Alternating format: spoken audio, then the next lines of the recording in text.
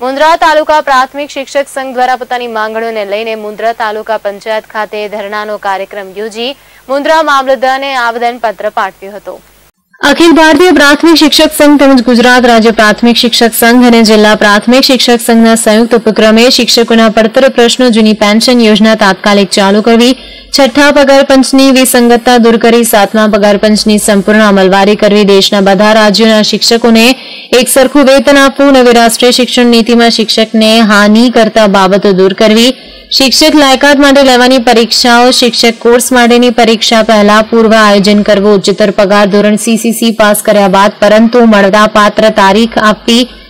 પ્રથમ ઉચ્ચતર પગાર ધોરણ 4200 ગ્રેડ પે ચાલુ રાખવા, પ્રાથમિક શાળાઓ મેજે કરવા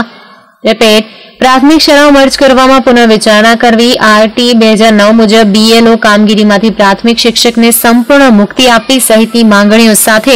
મુન્દ્રા તાલુકા પ્રાથમિક શિક્ષક સંઘ દ્વારા એક દિવસનો ધરણાનો કાર્યક્રમ મુન્દ્રા તાલુકા પંચાયત ગ્રાઉન્ડમાં રાખવામાં આવેલ હતો તેમજ તેમની આ માંગણીઓ અંગે મુન્દ્રા મામલતદારને આવેદનપત્ર પાઠવવામાં આવ્યું હતું। આ કાર્યક્રમમાં મુન્દ્રા તાલુકા પ્રાથમિક શિક્ષક સંઘના શિક્ષક ભાઈઓ તથા બહેનોએ મોટી સંખ્યામાં હાજરી આપી હતી। નામ જણાવવાનું ખાસ કરીને આજે શું આયોજન કરવામાં આવ્યું? મારું નામ મલતદ પ્રમુખ મુન્દ્રા તાલુકા પ્રાથમિક શિક્ષક સમાજ।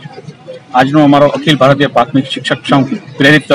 એક દિવસ ધરણાનું આયોજન છે। એમાં દરેક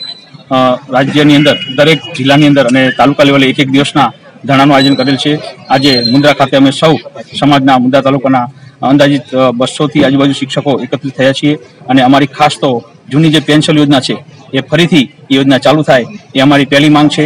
બીજા નંબરની અંદર કે જે અત્યારે ગુજરાત લેવલે જે 2010ની ભરતી થઈ છે એની અંદર ખાસ 4200 ગ્રેડ પે મળવાપાત્ર છે, જે અત્યારે હાલ સરકાર દ્વારા અમને 2800 મળવાપાત્ર છે, એ પણ અમને જે અન્યાય થઈ રહ્યો છે એ બાબત છે। પછી ખાસ કરીને 2014 પછી કે 2014ની અમુક જિલ્લાની અંદર ગવર્મેન્ટે બોન્ડની ભરતી કરી હતી, એ લોકોને કોઈ જાતનું તાલુકા ટ્રાન્સફર કે જિલ્લા ટ્રાન્સફર નથી મળતું, તો 10 વર્ષ સુધી સતત એમના કુટુંબના પ્રશ્નો ઘણા બધા રહેતા હોય છે। તો સરકારશ્રીને અમારી એ પણ વિનંતી છે કે એમને 2010 વાળા બોન્ડવાળા જે વ્યક્તિ છે જે શિક્ષકો છે એમને કોઈને કોઈ રીતે થોડો જાજો પણ છૂટછાટ આપવામાં આવે તો અમને ન્યાય મળી શકે।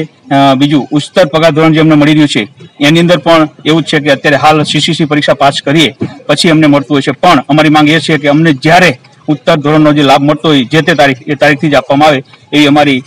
સરકાર સુધી રજૂઆત છે। ભવિષ્યની અંદર પણ આગળ જેમ જેમ ધરણાનો કાર્યક્રમ આજે તાલુકા લેવલનો છે એ જ રીતે જિલ્લા લેવલે હશે, ત્યારબાદ ગુજરાત રાજ્ય લેવલે અને છેલ્લે દિલ્હી લેવલે પણ આ સંઘ દ્વારા જે પ્રેરિત થશે એ પ્રમાણે આયોજન કરવામાં થશે અને ધીરે ધીરે જો માંગ નહીં સ્વીકારાય તો ગાંધી ચિંધ્યા માર્ગે અમે આગળ વધીશું। જય જોશી સાથે લાઈવ ગુજરાત ન્યૂઝ મુન્દ્રા।